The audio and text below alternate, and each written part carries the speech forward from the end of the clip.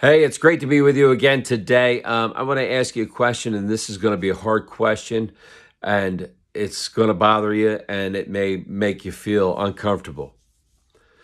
Are you prejudiced? Right? Are you biased against people, against certain classes of people, against certain ethnic groups? Are you biased? Are you prejudiced against certain people who have different color skin than you? And I think it is something that we as Christians need to continue to battle.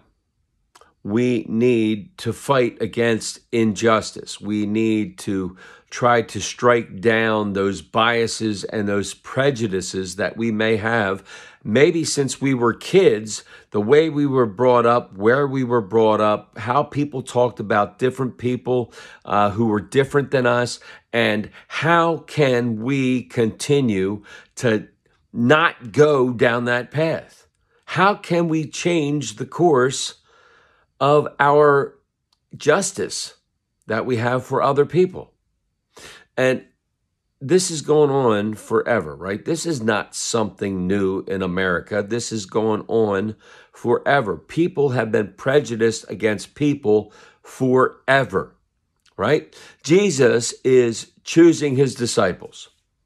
And Andrew, who has been following John the Baptist, sees Jesus and hears Jesus speak. And John's like, go, man, follow him. He's the one. And Andrew takes off after him, and he talks to Jesus and hears him, and he goes and he gets Peter, and he comes and he brings Peter to him, and Peter's like, awesome, I'm in. And so they follow Jesus, right? And as they're following him, Jesus finds Philip, another disciple, and he says, hey, follow me. And Philip's like, yes, I'm in. And so he starts to follow Jesus, and then he goes and finds a buddy of his named Nathaniel. And he goes, Nathaniel, man, you've got to come and follow this guy, Jesus. He's awesome. And he's the Messiah. And he comes from Nazareth. And Nathaniel says these words, really? Can anything good come from Nazareth? The prejudice and the bias is very evident in that sentence.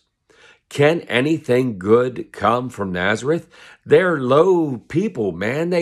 They're not well off. They're not, I mean, the Messiah is supposed to be a ruler, a king, a military leader, a political figure, and nothing like that has ever come out of Nazareth. There's nothing good that comes out of Nazareth. Right? As Christians, we are not supposed to act, talk, believe that way. Because here's the thing. God has said that we are all created in his image. He doesn't say just the whites, just the blacks, just the Hispanics, just the Asians, just the whatever. He says we are all created in God's image. It's about time that we started acting like that. May God continue to pour out his grace, mercy, and blessings on each and every one of us until we get to meet again. Amen. Amen.